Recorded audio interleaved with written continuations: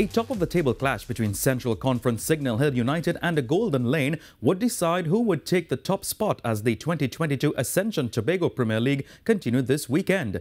Signal Hill was playing on the road, but you couldn't tell very much at home, distributing the ball cleanly before grazing the crossbar.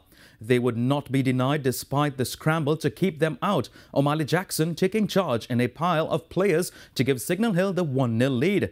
A long-range tracer sent the Golden Lane goalie flying, but Valdez Perez was first to the rebound to wrap up the 2-0 win and send Signal Hill to the top of the Central Conference in Week 3.